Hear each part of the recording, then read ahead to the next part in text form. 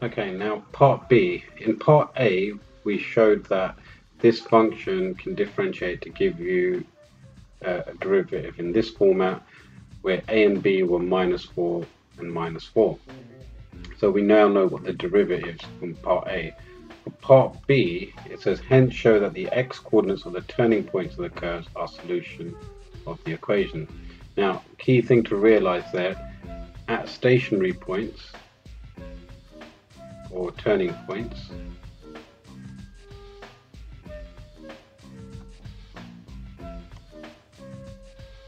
on any function, if there's a turning point, it's where the derivative, the gradient function, is equal to 0.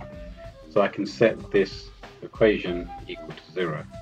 So let's do that first. 7e to the x, e to the 3x, 2 minus x, 4x minus 4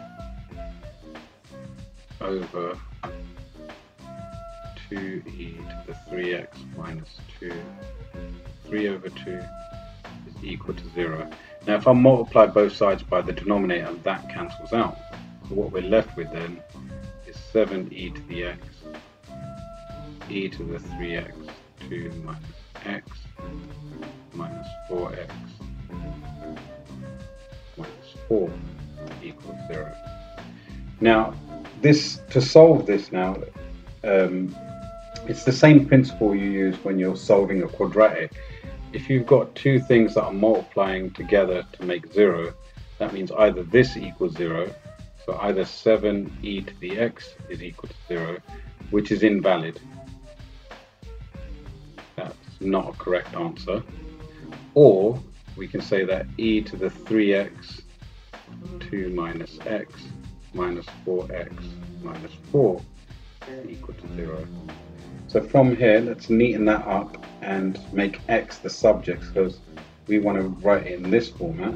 So let's start off with expanding the brackets. So 2e to the 3x minus x e to the 3x. And I'm going to add 4x and add 4 to both sides.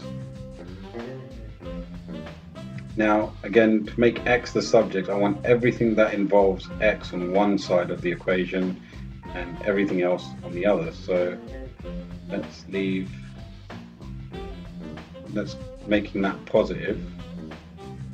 That's going to give me the plus 4, so take away 4 from both sides. And you can start to see, I'm starting to work this out there. It's going to be equal to 4x plus x e to the 3x, and if I factorize the x out, that leaves me with 4 plus, I'm going to write it as e to the 3x plus 4.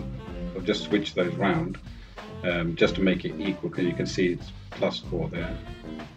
So if 2e to the 3x minus 4 equals that, and therefore x will be that divided by that.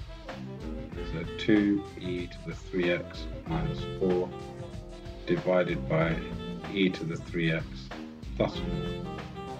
QED, that was what was trying to be proved.